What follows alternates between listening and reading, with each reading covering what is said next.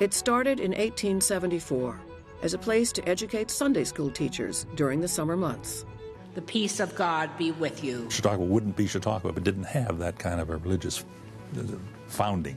What began in a remote corner of western New York grew into a national movement. When that movement ended in the 1930s, the original gathering place carried on. It's hard to believe that a place that was so important for creating modern American culture has been so largely forgotten in the country.